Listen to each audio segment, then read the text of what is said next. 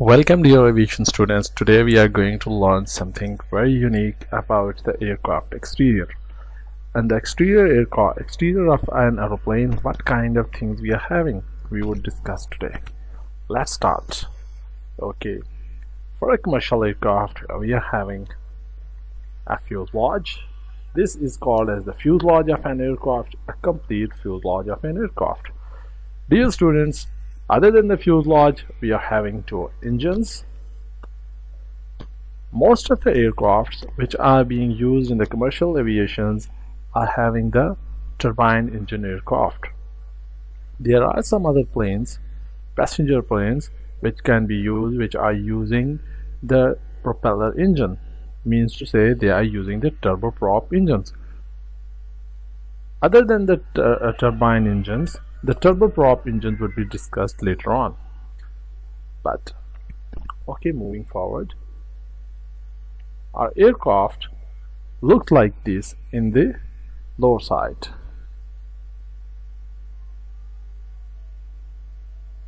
This is called as the vertical tail. This is the vertical tail, and this is called as the horizontal tail.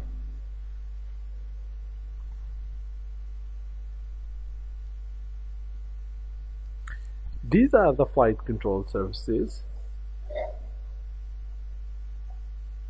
These flight control surfaces are like this one and this one. These are called as ailerons. These are called outboard ailerons, and here we are having the inner ailerons.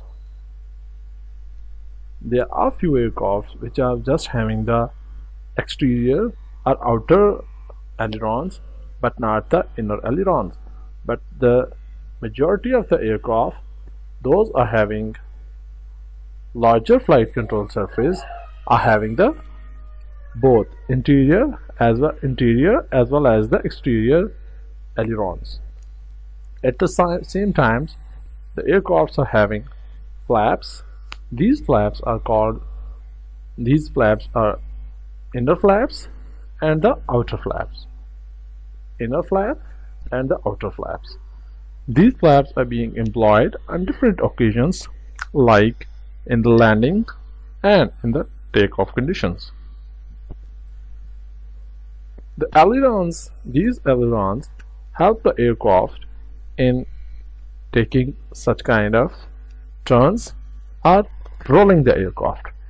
Means to say, when the aircraft tries to roll in its axis, then the pilot use these ailerons. These ailerons move in a differential manner, asymmetric manner. Means to say that one aileron goes upward, then ultimately the second aileron would go down. But the flaps of the aircraft moves symmetrically. Other than these things, the aircraft has some other flight control surfaces.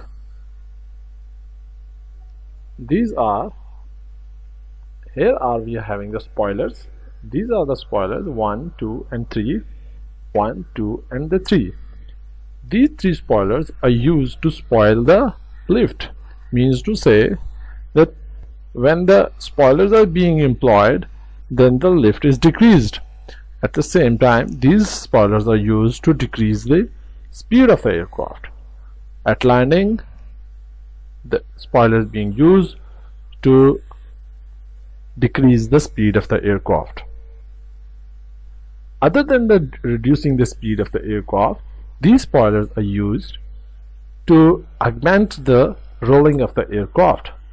Means to say, if we are using the ailerons for the rolling purposes, at the same time at low speeds these spoilers would be used as a aileron. Other than these flight control surfaces, we are having some other flight control surfaces. These are the two flight control surfaces which are called as elevators. These elevators are used for providing the pitch up or pitch down movement of the aircraft. Pitching up and pitching down is achieved with the help of these elevators. Another flight control surface which is being used with the aircraft is its rudder. This is a rudder of the aircraft which is used to provide the yawing movement of the aircraft.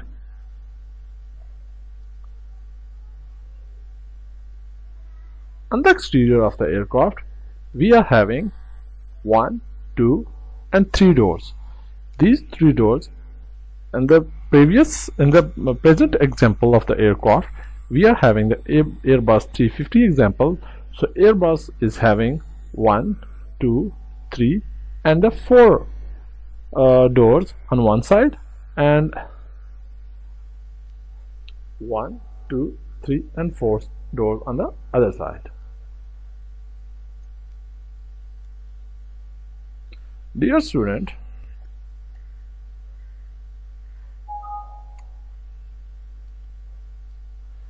here are the wind screens of the aircraft which are used to look forward.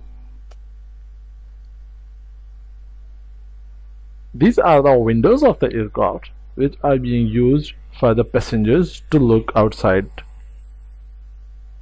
With this, thank you very much. I think you have got some of the basic ideas related to the aircraft exterior. We would tell you some more information in the coming lectures of our aviation training. Keep watching our videos and don't forget to comment and like our videos. Thank you very much.